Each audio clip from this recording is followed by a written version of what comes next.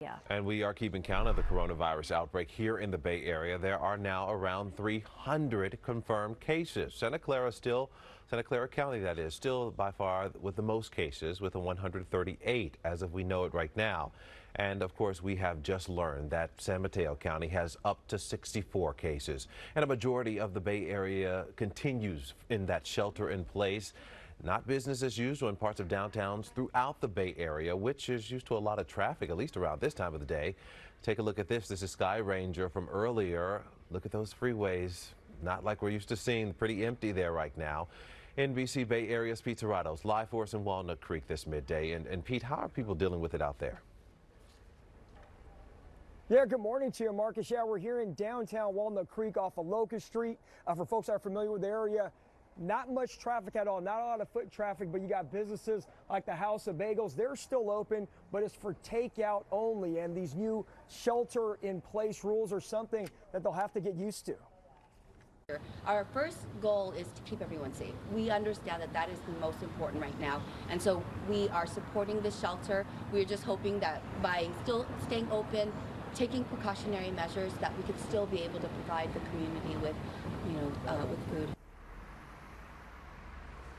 Now, Walnut Creek is, of course, under that shelter-in-place order from Contra Costa County, as we mentioned all morning long. Contra Costa County joining the 5 other major counties in the Bay Area that are following this order to hopefully contain the spread of COVID-19. Now, food establishments like the one I showed you here in Walnut Creek are one of the many businesses remaining open during this order. Of course, it is takeout only, but guys, this shelter-in-place order that is in place is clearly having an impact on the downtown area here in Walnut Creek. It's kind of weird. I've never been through anything like this. I was born in the 60s, so we didn't go through any kind of like plague type of things. This is more like, it's kind of scary. It feels extreme in some ways, but I understand the reasoning behind it, trying to keep people that potentially really get sick from getting that sick, and of course overloading the hospitals, keeping them from not overloading from this illness and then anything else that they have to deal with. So I understand it. And I'm concerned for care workers. My great niece and her fiance are both nurses at Sacramento UC Davis facility, and I worry for them.